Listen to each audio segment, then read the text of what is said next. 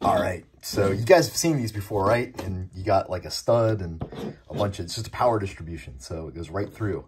Well, these are a little, they've had these for a while. I just couldn't, you know, because I'm not that bright, couldn't figure out really what to do with them. So you look here, you look here, and you look meow. See, they're actually split up. So what you could do, say you want power and ground, you want a nice clean installation going into one connector. Well, you can go with power on the stud and then bring in your ground on one of these pins, and there you go. Now you have ground and power on, you got two circuits basically in this one box. Or maybe you wanted to do like a sensor ground, a 5-volt and a 12-volt, or a switch 12-volt, or whatever. You guys get this? You get what I'm saying? You bring one in, you have the other ones out. So pretty neat. I'm going to use these on rewiring the Phoenix right now. Going to use these to kind of clean up some of my wire mess.